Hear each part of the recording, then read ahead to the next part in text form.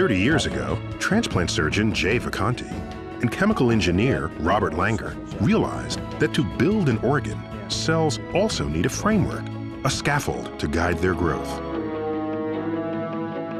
The challenge was to engineer scaffold materials living tissue could grow on. So this is a material that we call biorubber. Biorubber, and you use the prefix bio because whatever is the material it will take to flesh or living cells. That's right. So why does the cell even care? Because a lot of things could be toxic to a cell, or the cell wouldn't like their surface and wouldn't be able to grow on it. Picky cells. Cells are picky, and some are more picky than others.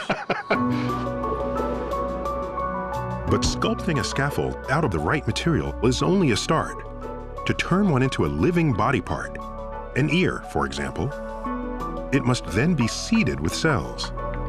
A few weeks in an incubator allows those cells to multiply, covering the scaffold. Then comes a rather strange test. This is really creepy. I mean, mice are creepy enough, and this one has no hair and a human ear growing on its back. Yes. He doesn't seem to mind that he has an ear growing on his back. No, he knows he's here for a bigger purpose.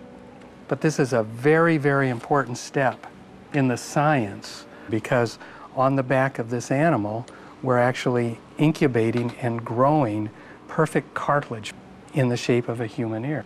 And it's completely connected to the blood vessels, so that it's just like a native ear in a normal circumstance.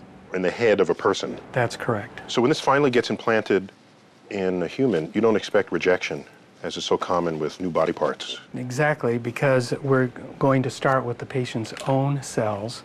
It'll make his own tissue, and therefore the body will accept it. Within a year, Vacanti and Langer expect to be implanting their ears directly on the heads of soldiers wounded in Iraq and Afghanistan. But these will not be the first recipients of lab-grown body parts. Already, patients of other doctors have received blood vessels, skin, muscles, even bladders built the same way.